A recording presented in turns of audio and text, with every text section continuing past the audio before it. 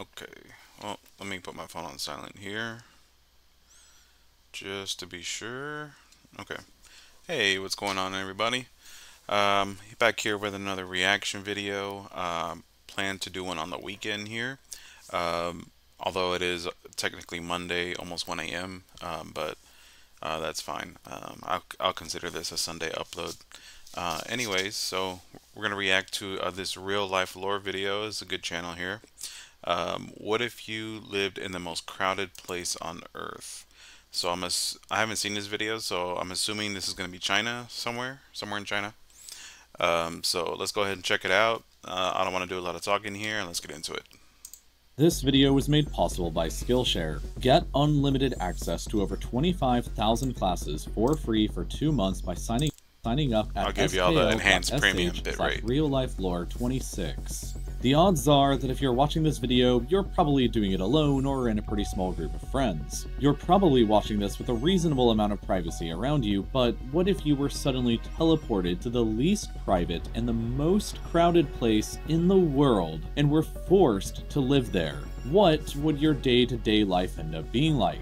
Currently, the most dense concentration of people you can find anywhere in the world is here in Mumbai in the Dharavi slums. Oh, wow. 700,000 people live here, packed together into just 2 square kilometers, which would be like shoving the entire population of Alaska down into just 2 city blocks. Life in Dharavi is hard. Good lord.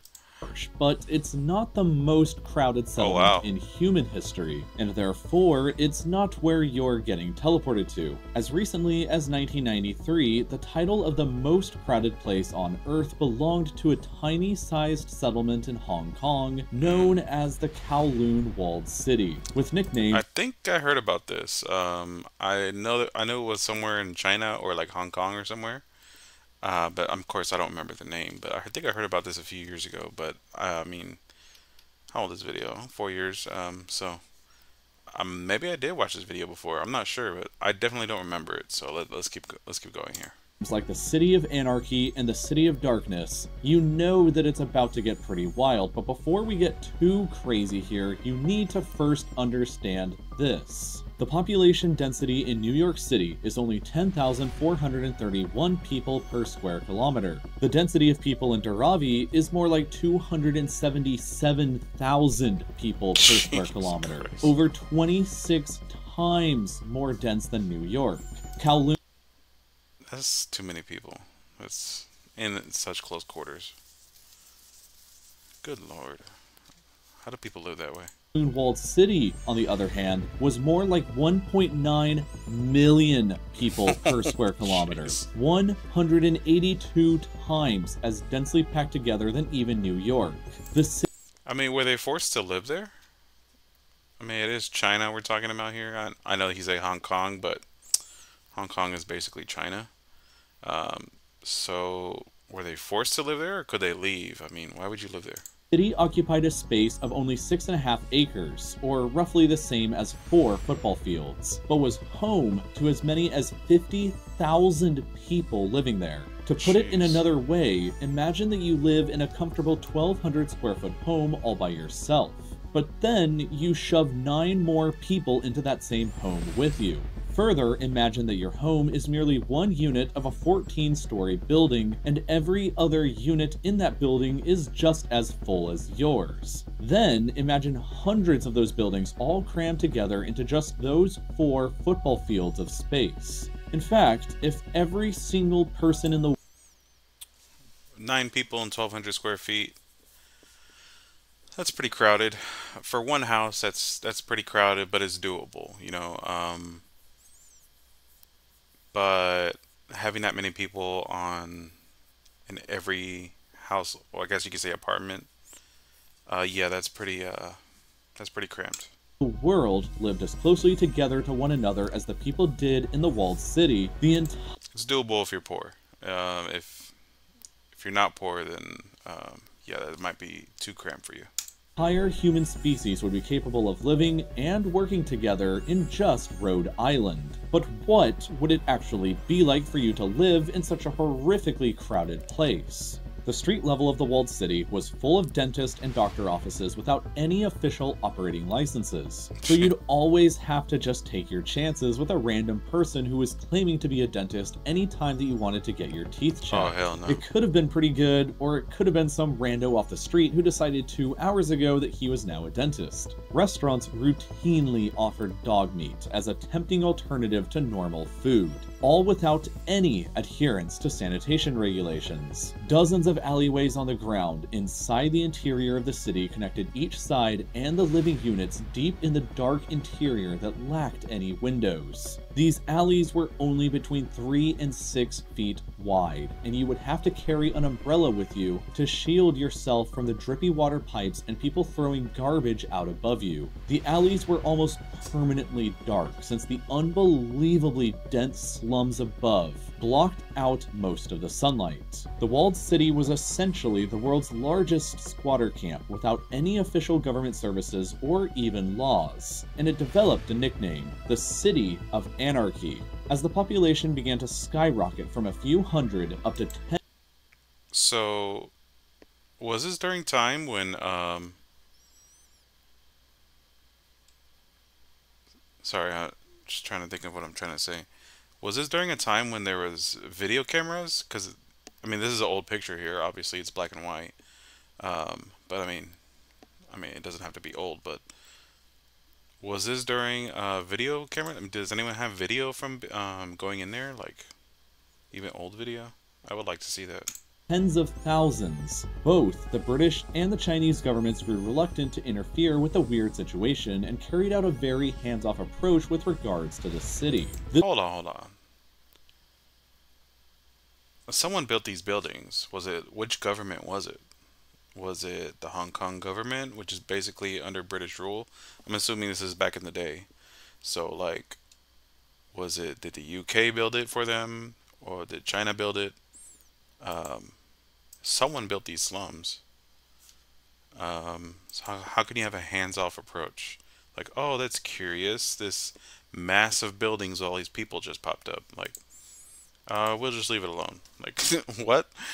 This is how random people could claim to be dentists. Chefs served dogs in their cafes, and why nobody knew what to do with their garbage. So they either threw it out of their windows or hauled it up to the roof to be abandoned forever. Jeez. Since the official government rarely intervened in whatever happened inside, the walled city became increasingly attractive to the people whose society... Okay, now this is a more modern photo. This looks like a car from the 90s here, but... frowned upon, like gangsters, pimps, drug dealers, sex workers, dog eaters, refugees, and apparently even some normal, albeit maybe crazy people who simply saw an opportunity. Further up into the dark layers of the city, you could easily find opium dens, heroin stands that operated as freely as convenience stores, and brothels that operated with impunity.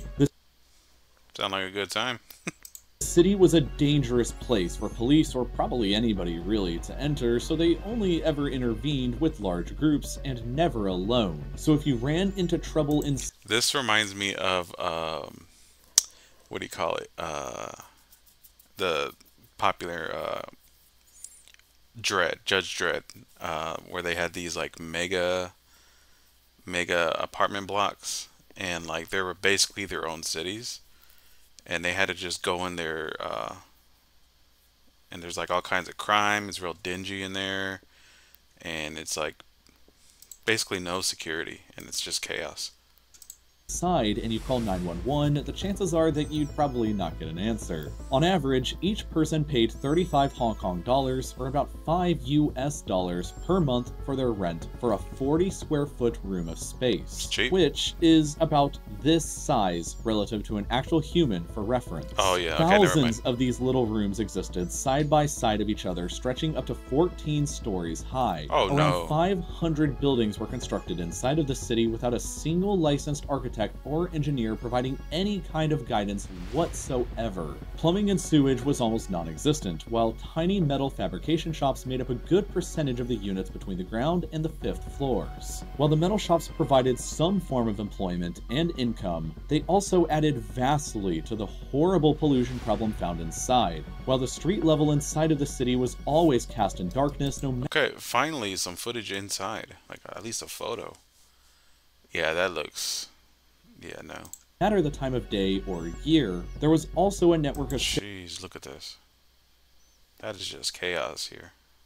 stairs and ramps that would enable you to traverse the city without ever having to set foot on the dark surface. When zooming out to see the entire walled city, you can notice a courtyard in the center, which was the prime social gathering place and the only area on the street where the sun could reach. As mentioned previously, the roof on the city was always covered in garbage and was the prime dumping spot for residents. But it was also a pretty cool spot for you to go and check out planes that were almost crashing into everything. You see, the walled city was located only half a mile away from Kai Tak Airport, and planes landing there would routinely fly just over the city before landing, which contributed to enormous noise pollution. The camp was originally built out across the ancient... You live in this super dense city, no sunlight, extremely poor, crime everywhere, chaos, and on top of that, you got this jet engines just flying over you all the time. This is crazy. Walled city's borders on the street level. But as space ran out on the ground and more people were coming in all the time, they began building structure after structure on top of those old ones. The residents realized, though, that building higher than 14 stories could result in the airplanes that were landing over at Kai Tak to collide and kill all of them instead, so yeah, nobody ever built anything above that. Okay. The residents were building these? That can't be the case. They're gonna build 14-story buildings on their own? Or did they... I don't know. Life inside was dark, dirty, cramped, loud, and often violent. But a lot of people seemed to actually enjoy it since it kept attracting more and more people over the years. Your life inside would... Well, yeah, you enjoy it, and you got prostitution. Definitely a good time. I never done that, but definitely a good time. Free access to drugs if you're a druggie. All this stuff. You got all this stuff here. No police and no one from the government bothering you. I mean, yeah. Would be guaranteed to be... I mean, it would suck to live in such a dense area, but like in these poor conditions, but at the same time, it's like kind of free. Radically different from the life you know now, because there isn't really any place on the earth that's quite like what the Kowloon walled city was like. Unfortunately, you no longer can visit unless you have a time machine, because the city was finally demolished by the Hong Kong government in 1994 after it became just too awesome for them to... Hold on, look. This was the place where you would stay, this cube. This is crazy. handle. All that we have left of the city today is a really lame park where it used to stand, but we thankfully have a lot of amazing photographs that people took of it back when it used to exist, like these that give you some kind of sense of what it used to be. It was nice, just hanging out, chilling. What's this? You don't know what that is. Yeah, just hanging out on the roof. Not a care in the world. However, there is a pretty wacky arcade in Japan called the Anata no Warehouse in Kawasaki that's created a faithful, multi-level recreation of part of the walled city, so that's probably your best chance of getting to experience what I just talked about in this video. If you end up going there, one of the first things that you'll probably want to do is take pictures, and luckily, there's a class on Skillshare for that. Professional photographer Dale McManus teaches this fantastic course, which walks you through the process of taking professional... Okay, he's just gonna do a Skillshare ad. I mean, yeah, go... if you want to support RealLifeLore, go do the Skillshare thing. Okay, let's get to a few comments here. Okay.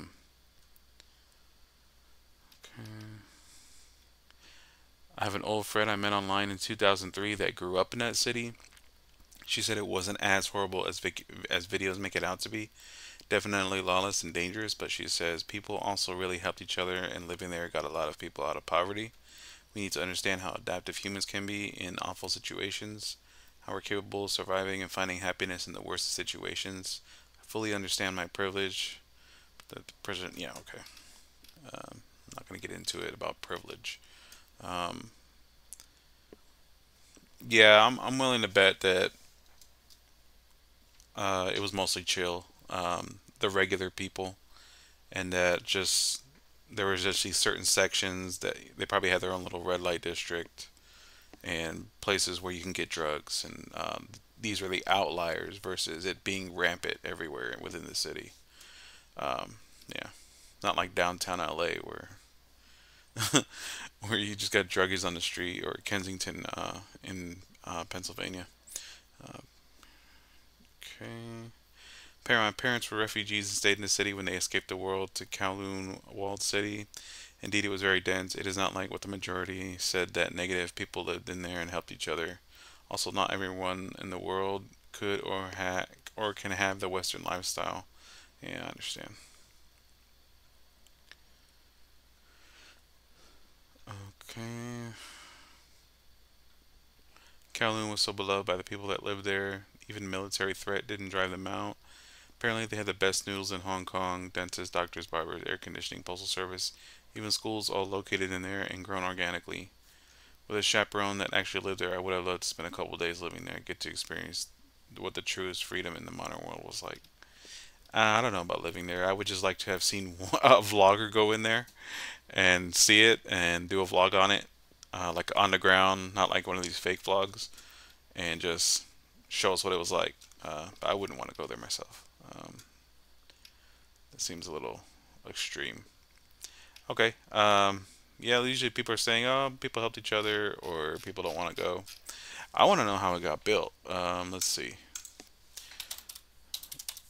Wikipedia. Okay. Kowloon Walled City. All right, let me blow this up here. I want to know how it got built. Let's see. Okay, over here. Design and construction.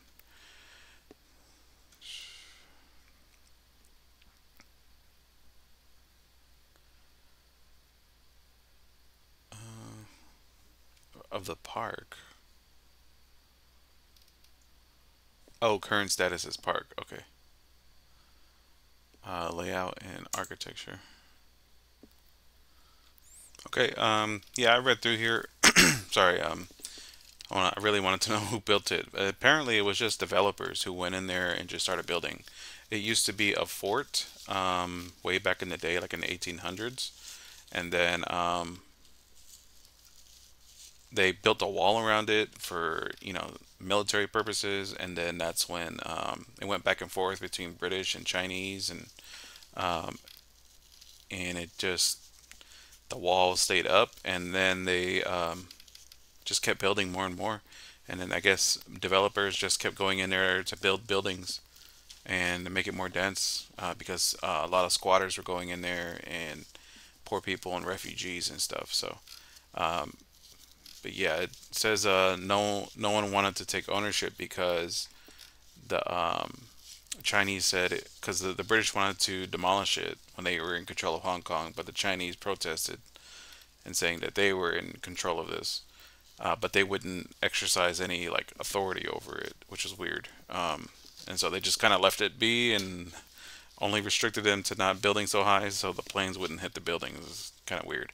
But anyways, I'm glad you all tuned into this reaction here. If you liked it, please like and subscribe and leave a comment. Let me know what you think, and I'll be responding in the comments. I do appreciate it, and I'll be back. I'll do another video tomorrow. I'm trying to do Monday, Wednesday, Friday. And so I'll see you here, I guess, tomorrow. Bye.